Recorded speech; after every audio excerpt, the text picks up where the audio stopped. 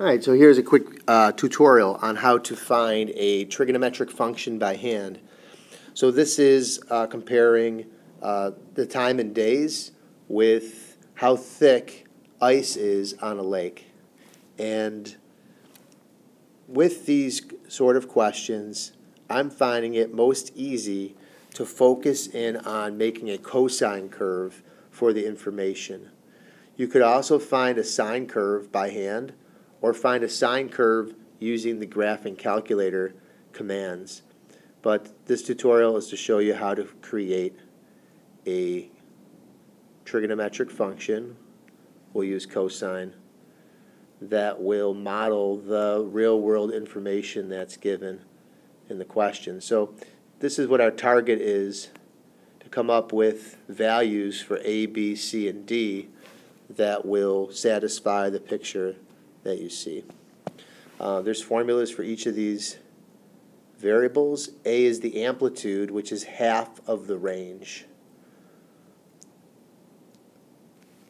And the formula for that would be half the max, the maximum y value, minus the minimum. We'll figure that out in just a second. For B, B is the frequency, and it's 2 pi divided by the period. To figure out what C is, it's B times the shift. And finally, to find out what D is the mid-range. It'd be half the max plus the min, or in other words, the average of the max and the min.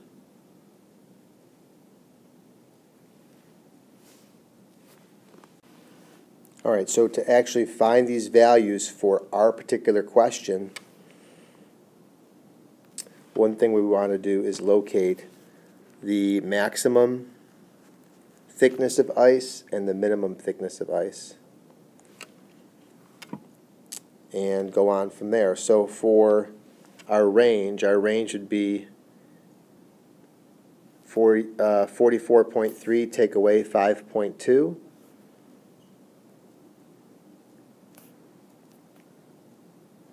which would be 39.1, and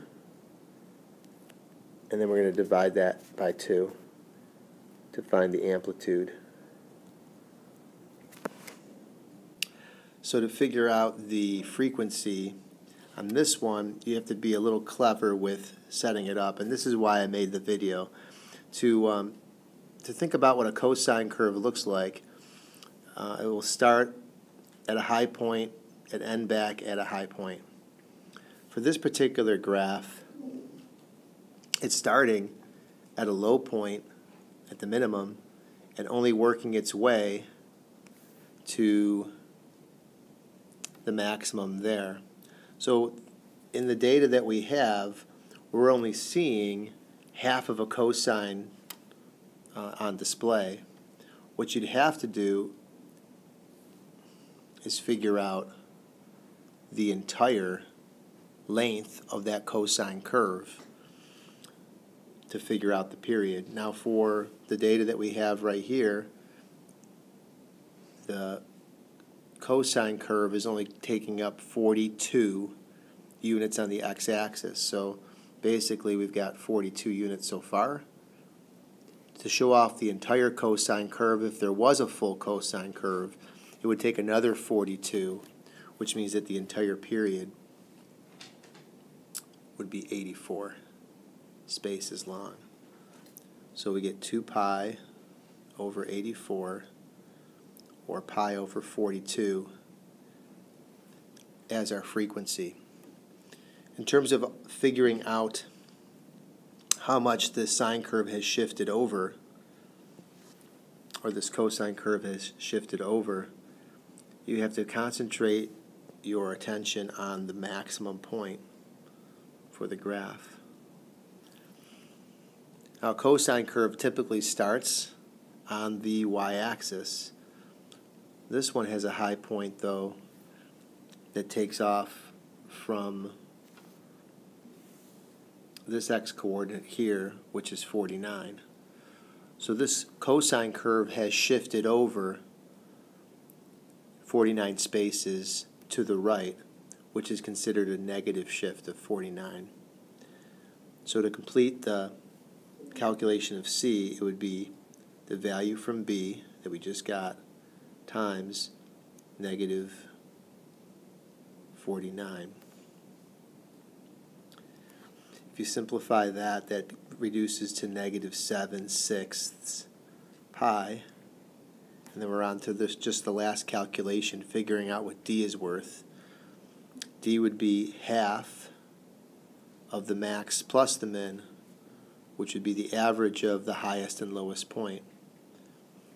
So the highest point was at 44.3. The lowest point was at 5.2 centimeters. So half of those added together comes out to be 24.75. Putting it all together, we can build the curve based on those A, B, C's, and D's. So the final answer would be y equals 19.55 for the amplitude times the cosine of pi over 42 x minus 7/6 pi plus 24 3/4.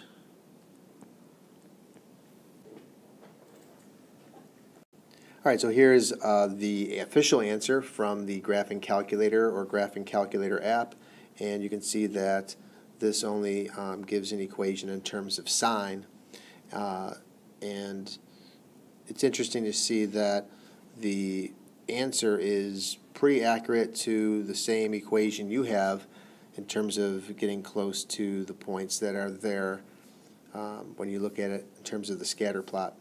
But as it turns out, you end up getting about 19.7 for your amplitude. And you just have these decimal approximations instead of having it in terms of pi, which makes it a little bit more clumsy to write out. But altogether, it's equally effective.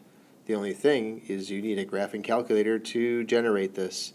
And the great thing about working it out by hand is that I did not even use the graphing calculator a single time to come up with the equation. All right, hopefully this was helpful for you, and good luck studying.